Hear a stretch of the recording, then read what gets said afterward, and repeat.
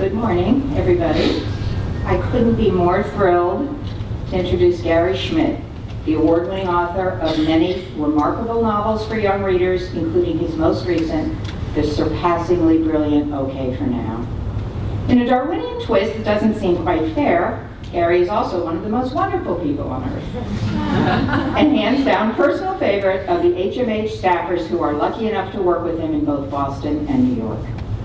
In addition to being an amazing writer, Gary is a distinguished and beloved English professor at Calvin College in Michigan. We look forward to seeing him each January when he escorts a bus full of really, really lucky students from Grand Rapids to Boston to visit our many literary landmarks. I don't know about you, but I could hardly get 10 minutes of office time with my English professors when I was in college, but maybe it says more about me, but it says a lot about Gary. Despite a truly intimidating schedule this week, Gary has kindly agreed to save some time for us today to talk about the creative process of writing for children and or whatever else is on his mind. So without further ado, here's Gary Schmidt.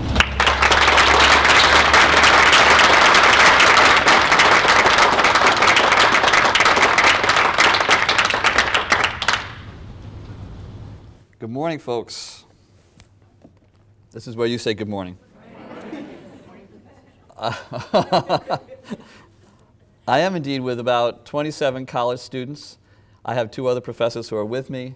We began by doing a live-in over to Plymouth, in which I spent a night on the floor in one of those reconstructed houses. The fact that I'm still standing is pretty cool, actually.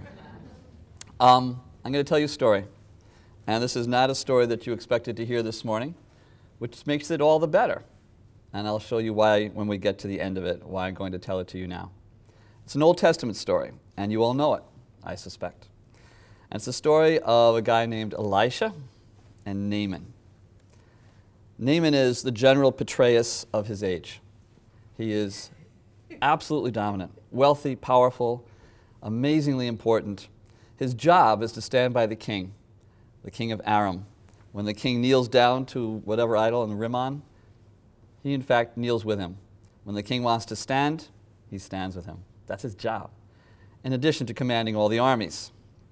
He is exactly what everyone here would like to be. Well-known, easy, familiar, and right in the center of things. Until the day comes when he wakes up and finds that he has leprosy, and everything's gone. Every single thing that he owns and is gone. In despair, he looks around for some help. He gets none until he finally comes back home and asks the advice of his wife's young girl slave. In other words, in this culture, there is nowhere else to go.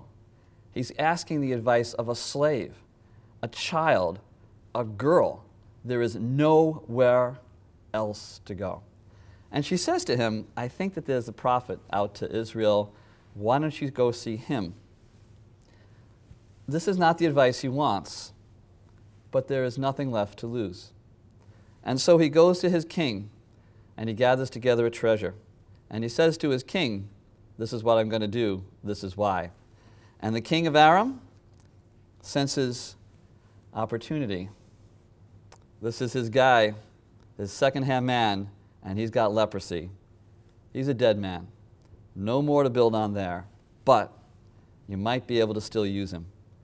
You might be able to provoke a quarrel and use that quarrel. And so he says to him, go ahead. And he sends a note with him, and the note says to the king of Israel, I'm sending you this, my servant Naaman, so that you can heal him. And when the king of Israel gets that note, he realizes this is a game, because he will not heal him. There's no way it's going to happen. And when Naaman dies, then the king of Israel will be to blame, and there will be war, and Israel will be destroyed. Naaman also realizes something. Once that letter is read, he realizes that he who was the general Petraeus of his age is now a pawn. That's it. He is a pawn in a geopolitical game, and nothing will be built there. However, as he's about to despair, he hears of Elisha and is sent then to Elisha. In fact, Elisha says, come and see me, and then you will know his line is. And then you will know. Not you will be healed. You will know. And so he goes. And when he gets there, he knocks on the door, and Elijah doesn't show. He sends a servant, and he says to him, Naaman, there's that filthy, awful river. Go there, if you would, and throw yourself in 7 times. And Naaman is ticked. He's angry. First off, it's a servant that's been sent. And second, it's a dirty river. And he has finally come to the point where he says, okay, I'll die. But I'm not going to be treated this way. I won't. And he turns around and goes away, except he stops one more time. Because another servant, it's amazing how many powerless people there are in this story. Another servant says to him, Naaman, what do you got to lose? If you go home, you die. And Naaman recognizes, you're right. And so, humiliated, he keeps all of his servants, everyone, back up by the house, and by himself, he goes down to the water and throws himself in. If it was us, we would go down alone too. He throws himself in 7 times. And when he comes up the 7th time, he is stunned. Because everything he had thought about himself, his power, his wealth, it's all gone. But he has another knowing. He goes up to Elijah because he's now healed. His skin, we're told, is the skin of a young boy. He says to Elijah, who finally comes out, thank you very much, wow, I want to give you all this wealth I've brought. And Elijah says, no, not interested. He says, I have it all. And he says, no, I'm not interested. And so Naaman heads out, except he turns back one more time. And this is why I'm telling you this story, the strangest story in any religious tradition that I've ever read. Naaman says to him, Elijah, I have this job. I go to the temple of Rimnon, and I rise with the king, and I kneel with the king when he worships. I know that that's just an idol. I know. And I know that God is God now. I know. But I got this job. What should I do? Now, this is Elijah. This is the Old Testament prophet, the robe, the beard, the staff, you know, all the things going on. What should Elijah say to him? It should be, what a jerk you are. He should slap him across the face. He should say, go home and die, idiot. Little pieces of you will fall off as you go back home in your chariot. When you get home, no one will want to say anything to you because you'll be so awful. Go home and die. What a jerk. But this is what he says. He goes, go home in peace. That's the advice. And he goes home. And that little moment, that pause between what should I do and go home in peace, that moment, that is where the writer dwells. It is that moment that the writer dwells. That moment of ambiguity. What should happen? How do I deal with the complexity of this world? What kinds of things should I use to base my decisions on? How do I decide what is the good? How do I decide what is the bad? How do I decide at all? That tiny moment, that is where the writer lives. That one moment of ambiguity. That is where it all happens. Periodically, you folks send me letters from various students. Let me read you just a couple. Hello, Caitlin Jones here. I just wanted to say thank you very much. I personally have always wanted to meet a true author. I thought you did a good job on First Boy. I'm not sure my book is even that good. When I grow up, I want to be a book writer since I already have 27 pages wrote by hand. I was wondering if I sent my book to you, would you be able to look it over without taking any ideas? Not to be mean about the idea thing, but I don't really know you. Isn't she great? If you could please write back and tell me you could edit and read my book, my address is, and then she gives it to me. She never sent it. Dear Mr. Gary Schmidt, I thought your first book was good. I heard you were going to be rewriting a second. I jumped out of my seat. I was wondering if I could have your second book for free. So this is your next publicity person. I know what you're thinking. Why should I give a free book to a kid who has no money? Well, I'd be happy to spread your name so you will make more money. Is this your publicity department right here? Dear Mr. Schmidt, honestly, I didn't enjoy Wednesday Wars all that much. I recently read it from my 8th grade summer reading book. It was decent, not at the top of my list. One thing I didn't love about the book was the humor. I'm going into 8th grade. Let me tell you, 8th graders' sense of humor is on a completely different planet. Toads, beetles, bats slide in you, and the red plague rid you. We don't talk like that. This is a great kid. And so here's the bottom paragraph. You won the Newbery Honors, so obviously your book was well liked. Overall, I think it was mediocre. In my opinion, there were some very well-written parts that I admired, but now here's my favorite sentence. Then there were the childish parts, he's an 8th grader, which weren't to my fancy. Is that fantastic? Has anyone in this room in the recent years said, to my fancy? But this is from Tommy. Mr. Schmidt, I really liked your book. I liked the character who was Danny Hupfer. He was brave and courageous. I wish I could be like Danny Hupfer. I'd work a long time for that letter. I wish I could be like Danny Hupfer. Or this one. My name is James. I'm in the 8th grade. For our class, we had to read a book with more than 150 pages. When I opened your book and read the inside cover, I thought I'd hate it. The first page really drew me into the book with a simile. The rest of the pages just kept me reading. The fact that Cooper's grandfather died helped me to relate to Cooper. When I was 5 years old, my mother came into my room at 10 o'clock, bawling. She mustered up the courage to tell me my grandfather had died, the same grandfather I had shared apricot pinwheels with less than 8 hours before. This kid's a writer. When I found out Cooper's grandfather had died, I had to set the book down. I let it sit on the coffee table for 2 days before I tried to pick it up again. I was able to keep reading all the way through the book. I have to say I liked it, though I'm not much of a reader. I enjoyed reading your book. It helped me realize that all things have to leave us one time or another.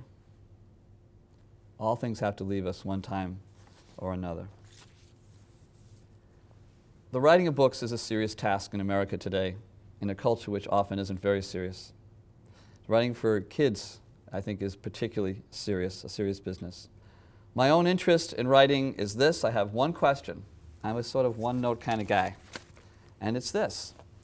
What is it in our culture, how is it in our culture, that a kid can turn his face from childhood to adulthood? How does that happen? What kinds of things must occur to a child in order to help that child say, I'm going to think of myself as an adult, or I'm going to at least turn my face towards adulthood? How does that happen? Because we live right now, folks, in a culture that wants that not to happen. We all know that. We live in a culture where it's desirable for everyone to stay as an adolescent and live as an adolescent. In that culture, how do we get a kiddo to turn his or her face towards adulthood? I'm fascinated by that. I'm fascinated by that question. In Lizzie Brighton, the Buckminster, this is a book that began when I discovered the story of an island that was destroyed, an island community that was destroyed. There's a kiddo, Turner, who is about to come upon this for the very first time. He looks out across from this landscape and sees an island out there that is mostly populated by Irish American and African American folks, based on a 1912 true story. That island is standing in the way of development, and the decision is made by the town to destroy the community there in order to create a place that is pristine, beautiful, perfect, in order to create a Maine that is called vacation land. If we went a little north of here and found a Maine car, the license plate, the bottom would say vacation land. That was a decision that was made. It didn't just happen. And it was made about 100 years ago, this year actually. Turner finds this island about to be destroyed. He has to decide in the story, what do I do with that? What happens when a kid today decides that he wants to go against our culture? How does that happen? He decides, in fact, that he is going to try and stop that. It is a naive decision. He can't possibly do it. He has a house, actually inherits a house in the town. He wants to give it to a family that's part of this, but that won't happen either. But in those decisions, in deciding to stand against the tide of the culture, Turner is turning his face towards adulthood, which, by the way, is why his name is that. In Wednesday Wars, there's a kiddo named Holland. When I was in 7th grade in my school on Long Island, at 1:30 on Wednesdays, every kid in my class who was Jewish got up and left to go to Hebrew school. Every kid who was Catholic got up 10 minutes later and they went to catechism. That left only me in that room, no kidding. I was the entire Protestant Reformation all by myself, standing in that classroom, and there was Mrs. Baker at her desk, and there was me on my desk. And I looked across, and I knew with absolute certainty that Mrs. Baker hated my guts, which wasn't all that bad because I kind of hated hers. But when she looked at me, what she saw was, I'm not going to be off for 2 hours every Wednesday. I got to do something with this jerk. So what she did was to make me into a janitor. And I spent most of my first Wednesdays cleaning the classroom for 2 hours after all my friends had left. How delightful was that? We had rats. I cleaned out the rat cages. We had a cloakroom, not a coat room and not lockers. It was a cloakroom. Wow, that's sort of dating me. A cloakroom. I would clean that out. People would have thrown liverwurst sandwiches, egg salad sandwiches in that cloakroom a week ago. Do you know what liverwurst is like a week after being in a hot cloakroom? I would then sweep. I'd do the windows, vinegar. I'd do the chalkboards, go out and do, remember this? Going out and doing the erasers? Kids have no idea when I do this. They have no idea what that is. I would do all that. On the very first day, when I finished, I went up to Mrs. Baker's desk and I said, done. And she said, really? And I said, yes. And she said, huh. And she pulled out her top desk drawer. From out her top desk drawer, she took out a razor blade. And with one finger, she slid the razor blade across the desk to me. I picked it up. I had no idea what to do with it. I figured she wants me to go back into the cloakroom and commit suicide. And then I'm done, or she's done. But she didn't want me to do that. Those of you my age or so will remember that in school there used to be no rules against chewing gum. And now you know the whole story. I was to go around and cut off or scratch off the gum that everyone had been putting under their chairs and under their desks. When my friends found out that I was doing that, do you think they, A, stopped putting gum under their chairs and desks, or B, yeah, layered it on? And in fact, that's what it was. And I was underneath Ernie Hupfer's desk one day, one Wednesday, getting off all the gum that he had scraped and put into the screw holes. As Mr. Jeanette, the principal, walked in, Mr. Jeanette was wearing a 16-piece suit. He looked at Mrs. Baker and said, what is he doing? He didn't know my name. What is he doing? And Mrs. Baker said, well, he's all by himself. It's not like I can teach him or anything. Yes, one of those lines that sticks in your soul, which I will accuse her of someday. It's not like I can teach him or anything. And Mr. Jeanette said, you have to do something educational. And Mrs. Baker said, he's all by himself. And thus an argument ensued, which ended with Mr. Jeanette yelling at Mrs. Baker. Folks, it was the best 3 minutes of my life. To watch Mrs. Baker get yelled, watch your teacher get yelled at by your principal, it was ecstasy. But it ended. And he walked out and he closed the door. And Mrs. Baker looks at me and I'm thinking, homicide. She wants to kill me. The only thing standing between us is my razor blade. However, if you had been there, oh my, what happened next, you would have thought it was wicked cool. Because I walked up to the desk, and with one finger, I pushed the razor blade back to her. It was really cool. She took it and put it away. I went back to my desk, having just won this exchange. But Mrs. Baker, who was nefarious and evil, had more to play. And she pulled out her desk drawer, and she pulled out a large green volume, snot green, and it was this heavy, weighty tome, and she brought it to my desk, and she put it on the desk, and said, "Read this." And I opened it, the play of Macbeth. It was the plays of William Shakespeare. For all of 7th grade, 2 hours every Wednesday, I read the plays of William Shakespeare. That's all I did. We never talked about it, we never discussed it, we never tested on it. She never asked me which play I was on. She wasn't interested. Okay. I never told her what I would not tell her now if she walked in that door, and it was this, that I loved it. I loved it. I read just for story. If I didn't know a word, I blew it off. If I didn't like a character, turned the page. A scene I couldn't get, those clowns, I just blew them off. I read just for story.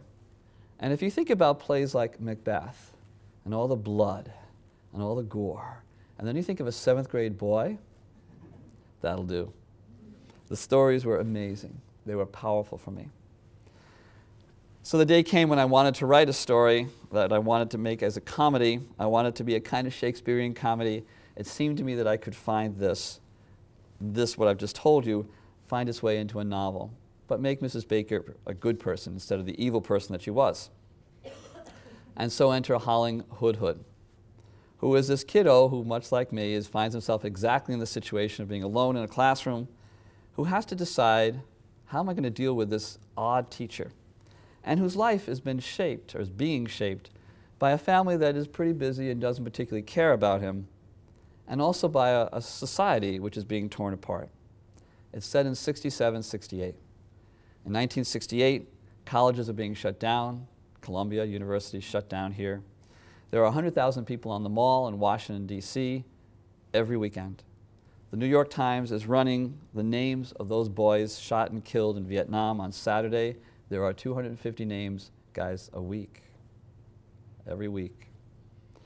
Martin Luther King is shot and killed in the spring of 1968 on the day that his assassin is discovered. On that day, Bobby Kennedy is shot and killed, and the president who could have brought us out of it is gone. The person who could have brought us out of it is gone. I wanted to write about a time when our nation was struggling, and a time when a junior high kid is in that struggle, when his nation is at war, which is, of course, right now. The only difference being the draft. Holly has to decide, how am I going to be an adult? And the decision comes at the end of the novel, when he begins to recognize that he has to make calls. He can't let his parents define him. He can't let his peers define him. He can't let Mrs. Baker define him. He has to make decisions. And that truly is a sign of adulthood, when we begin to say, I decide, not others. I decide, and I bear the consequences for that. Okay, for now, the latest novel started in Flint, Michigan, which is our most violent city in America, about 2 hours away from it. It's a city that has no resources, that is now, the mayor has been replaced by an accountant because the disaster of the budget is so profound. In the midst of that, in the midst of this violence, there is one small island that stays open late at night so that people have a safe place to go. It's the public library. And they have no resources, but they have librarians who love books, who love what you guys do, and who live for that, and who help others to live for that. In the midst of that, during a gig, I wandered around through a building that was struggling, and I came upon a large glass case. And I looked into it, and in that case is a book, huge book, John James Audubon's Birds of America. It's not a first, which is actually a first is being auctioned off as we sit here right now. I put in a bid, but I just don't let go. It's not a first, but it's an early one. It's probably worth $500,000. And I asked them, why don't you sell this? $500,000. I mean, think of the resources. Think what you could do with $500,000. And they said, no, if we sell it, then it won't be here for future generations. That's nobility. On the way home, on NPR, I heard about a school, a junior high in Pennsylvania, that had received in the 1930s a mural by N.C. Wyeth. No kidding, N.C. Wyeth. a mural for their auditorium, a huge mural like that. They had to decide, should we keep this $1 million painting or should we sell it? What should we do? Well, if they sold it, then this incredible painting that had been gracing that hall and that these kids had seen for generations would be gone. But if they sold it, they'd have $1 million, and they have another teacher just off the endowment alone. What to do? And they sold it. The story of OK for Now is that story. A kid who's beat up, a kid who is in an abusive family, who is desperately struggling for just one thing. The one thing he wants, one thing that's whole, one thing that's perfect in his life, just one dang thing. And he comes upon the small library that has an Audubon, and the pages are being sold off, which is how Audubons are destroyed, because the books are more valuable if you rip out each of the pages and sell them separately than if you sell the whole book, unbelievably. 9 pages are missing, and Doug resolves that he is going to try and figure out how to get all 9 of them back, so that he will create one whole thing. The question of the book is this: how do we look for wholeness? What does that even mean? To be a whole person. And in that search, Doug turns his face towards adulthood. The next book that will come out with you folks in I don't know, the end of the year, I guess, is called What Came from the Stars. It is my first fantasy. It started, alas, I don't know if I told you this, Dinah, on a bet, really. There's a writer, Anne Ursu, who has a wonderful novel out this year called Breadcrumbs. And she writes these long, honking, fantasies that have 1,000 names in them, with big quests, and the guy with a beard, and swords. No matter how high-tech, it's always swords. This sort of fantasy stuff. And I love to give her a hard time about fantasy. Oh, you get in trouble, so you just whip up some magic. Boy, that's really hard. And finally she said to me, well, you do one. And I said, why not? Why not? And it's a story about a kiddo who is amazingly able to find a necklace which gives him access to a different world whose culture is being destroyed. This kid is himself hurt because his last words to his mother before she roars off in the car in anger are abusive. And when she roars off in anger, she is in an accident, and he knows that the last thing he said to his mother was crappy. And he knows that her anger came about because of him. And he knows that the accident came about because of her anger. How to forgive himself? How does he even know how to forgive himself? As he learns through the course of this book, I hope, as he learns that he is not able always to control the world, and that we have to live with our own smallness and our own mortality, he finally comes to the point where he begins to think, I can forgive myself, which is what the book is about, at least for me. That's my question. What happens in our lives that enables us to move towards adulthood? And that's what I write about. 3 quick stories for you. How do these books go out into the world? I am in Detroit. I talk to a group of about, 150 8th graders. At the end of this, a young girl comes up to me, and she begins to talk to me about what she's writing. It's fantastic. She has all these pages. She has all these stories going. And as we're talking, she is getting more and more animated until 3 guys come up and stand right next to her. And they're up. They're excited. They're out of class. They're excited.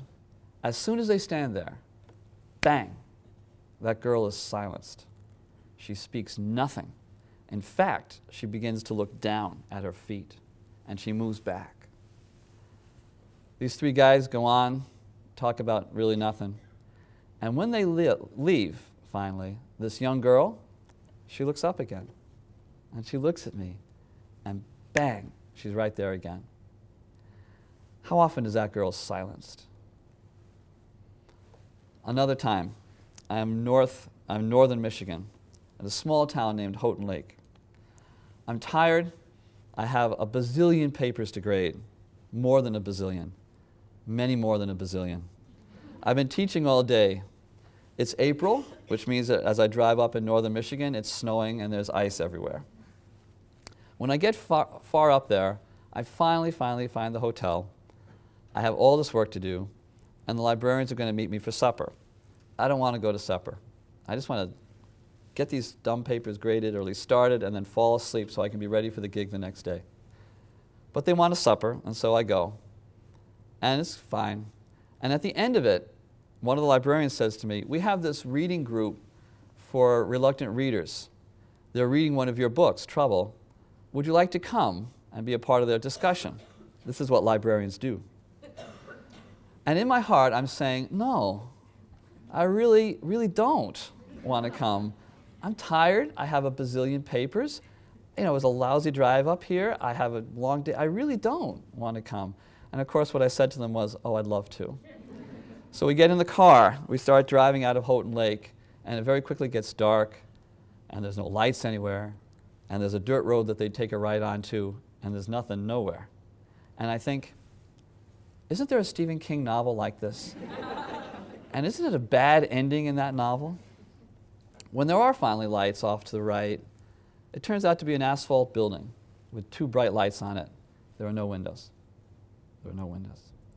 And we drive in. There's no sign. We get out the car. We go up to the door. It's a steel door. There is nothing there. And a buzzer. She rings a buzzer. And another buzzer comes up, and the door opens. We walk in. There's another steel door, this one with a small window, and there is a prison guard. This is a medium security prison for young boys. By the time we get to the 3rd door, I have seen only one kiddo, however. It's a kid whose head is being held into a garbage pail, and he is throwing up. A guard is holding his head in the garbage pail. And I think, geez, Toto, we're not in Kansas anymore. By the time I get to the room where I'm going to talk, 6 doors, 6 iron doors. I don't know if you've been in a prison before or gone to see that. I don't know if you've been behind 6 steel doors. And I'm not claustrophobic, I thought. But 6 steel doors. That's where these kids live. There were 12 boys, 12 guards. 6 of them were from the medium security prison. 6 of them had come from 49 miles away. They were from the maximum security prison. These boys were ages 11 to 13. 11 to 13. They had been in there for over a year at least. In that year, none of those boys, none of them, had seen anyone connected to them biologically. No parent, no grandparent, no cousins, no one. No one. The only contact they had had with folks outside was from a church with adoptive grandparents who came on 1 night a week, the only time they were allowed. That's it. And I'm sitting there thinking, what can I say to these kids? What can I say to them? The librarian asked the first question, which character do you connect with in Trouble? And I think, oh, what a desperately awful question. This is going to be silence. No one will say anything. It will be awful. And this kid raises his hand, and he goes, Henry. And I say, Henry? And he goes, yeah, Henry, because he's athletic. Henry isn't athletic. But for this kid, he was. Another kid raises his hand, and he goes, Black Dog. In the book, the character Black Dog is, you know, he's a dog. He's a dog. He's not a pirate. He's a dog. He's a lab. And I say, why? Why Black Dog? And he says, I've always wanted a dog, and I guess I'll never have one. I guess I'll never have one. And the third kid raises his hand, and he goes, Che. And I say, why? And he says, because whenever Che's father looks at him, he knows that this is the son that was born to his wife after she was raped, and he hates him, like my dad. Well, it was 2 hours to remember. I'll never forget it. At the end, this kiddo who had read the book, his name was Joseph, says to me, I want to write too. And I say, that's fantastic. What do you want to write about? And he says, I want to write about the planets. My favorite planet is Jupiter. And I said, Joseph, that's fantastic. Can I send it to you? He says, yeah, absolutely, send it to me. When I got back, I sent Joseph a poster of Jupiter and a book about the stars. They were confiscated because he was from that group that was not allowed to have anything in his cell. He's 12. At 4:30 in the afternoon, Joseph goes into his cell. There's a toilet in there, table, a bed. He's in there at 4:30. He will stay there until 6:30 the next morning, when he will be released from the cell. He will work a little bit in a rather meaningless set of classes in a small common area until 4:30. This is a kid who wants to write about the stars in a room, who lives in a room where there are no windows. One last story. I go up to an Ojibwe school, also in northern Michigan. And when I get there, the teachers take me aside. I'm speaking to 5th graders, and they say, "Be careful with our kids," which seems to me like kind of beginning point. Of course I'm going to be careful with their kids. But they say, "No, you don't understand. We've had more than the usual number of suicides this year, mostly fathers. More than the usual number of suicides." What's the usual number? So I go in and we do a writing exercise on characters. They're fantastic. These kids are writing, they're engaged, they're raising their hand, they're talking, they're showing what they've done. And there's a kiddo in the back, he's wearing a red shirt, and he's really quiet. And finally he raises his hand. And I go ahead, tell me. And he's about to read his stuff when every eye in the classroom turns to him. Everyone's looking at him. And instantly this kid, no kidding, hands like this, hands in front of his face. That's what he does. He doesn't say anything. I say, "We'll come back." Towards the end of that hour, I look at him and he's writing, and I can see in him so much. And I finally call on him again. I say, tell me what you're writing." Bang, right away, hands in front of his face. He will not speak. At the end of the event, the teacher has brought in cream puffs, and there is nothing like cream puffs to bring 5th graders out of their seats to the front. And they all come up, except for this kid in the red shirt in the back. So I go back to him, and I said, "Kiddo, I think you have stories to tell, and I think you may have the skills to tell them." And he begins to tell me his story. He tells me the story of a father who's left behind a sword of power, but he's hidden it. And this kid who has to go find it, he has to find this sword of power, because once he gets this sword of power, he can find the uglies, and he can kill the uglies, and he'll take care of all the uglies. He'll do it all. And then the first kid comes back, and the second kid, holding their cream puffs. And this kid, hands in front of his face. I'll see him next April. I'm pretty excited about that. But right then, his hands were in front of his face. Writing in America, especially for middle grade, it seems to me, I think a lot about those kids. What do I write that can perhaps give that young girl in Flint a voice when she doesn't have one? What can I write so that a kid in a prison with no windows, can see Jupiter? What can I write so that a kid who has his hands in front of his face can begin to move those hands apart? What do I do to make that happen? How does it work? How does it work for all of you? So, here's how. And I give this to you as a challenge, and really perhaps to identify what it is that you guys in this room do.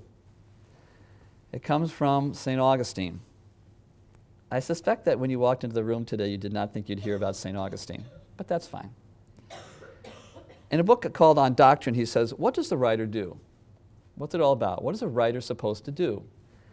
And he says, should the writer bring something beautiful into the world? Should you bring something of beauty into the world? And he goes, of course. Of course, a writer must bring something which is beautiful into the world. Obvious.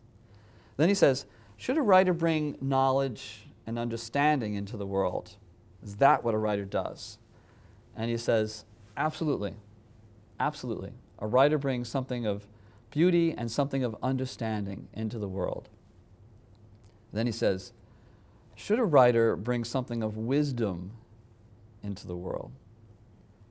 He says, yes, Absolutely. A writer should bring something of wisdom. A writer should bring beauty into the world, knowledge and understanding into the world, wisdom into the world. Absolutely. That's what you do. And then he says this, but if a writer begins with any of those three, that's where you start. If a writer begins with that, then the writer has it all wrong.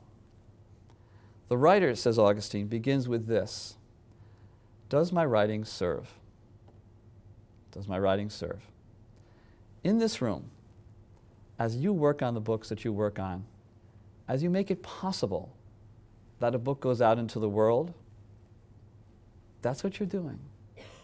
You are serving. You are serving those, perhaps, who need them in ways that you cannot possibly imagine. You are sending them out into a world so that your readers can begin to move their hands away from their faces. That's what you do. And for that, folks, I honor you in words that I cannot even come up with. Thank you very much for letting me talk to you today.